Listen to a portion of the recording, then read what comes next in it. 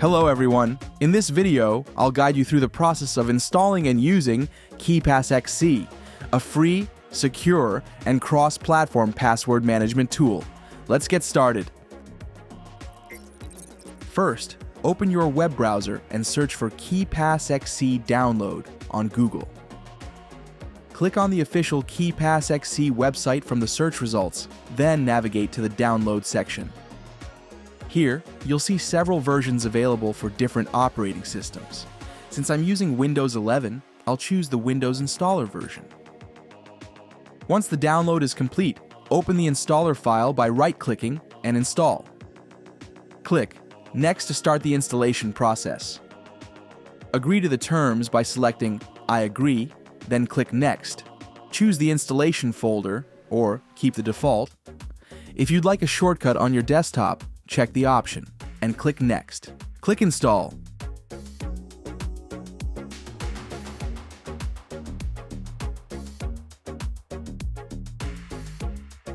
When the installation finishes, the KeePassXC icon will now appear on your desktop.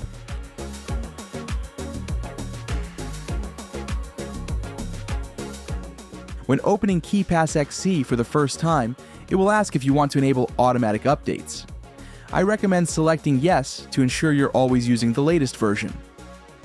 If this is your first time using the software, click New Database to create a new password database. Name your database, for example, My Passwords, then click Continue. Next, leave the database format as KDB X4 and encryption settings as default as recommended, then click Continue.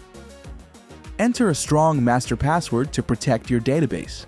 Make sure it's difficult to guess by combining uppercase letters, lowercase letters, numbers, and special characters. Then click Done. Select the path for the folder where you want to save your database. Name the file and click Save.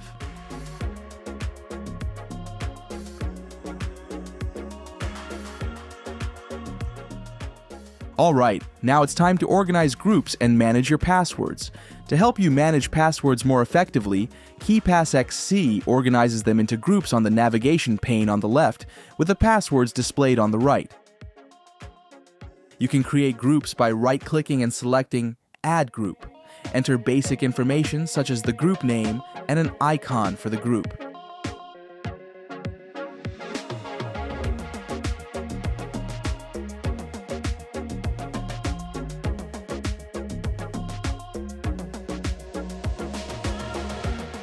Groups can be organized hierarchically with a parent and child groups by using drag and drop.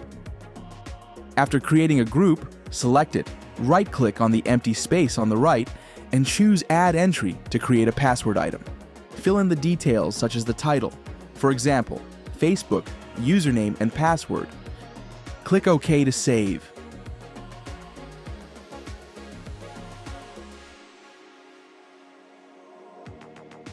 From now on, whenever you want to retrieve a password, just open the software, enter your master password, and use the search function. Right-click on any item to copy username, copy password, edit, or delete them.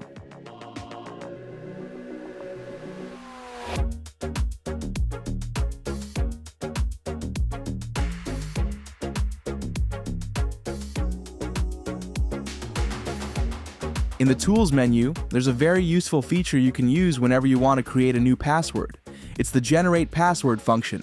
This feature generates a random string based on your settings, such as password length and character types. Click the Refresh button to create a new string, and you can copy it for use. And that's it. I've just shown you how to install and use KeePassXC in detail. If you found this video helpful, don't forget to like, subscribe, and hit the notification bell to stay updated with our latest videos. Good luck, and see you next time.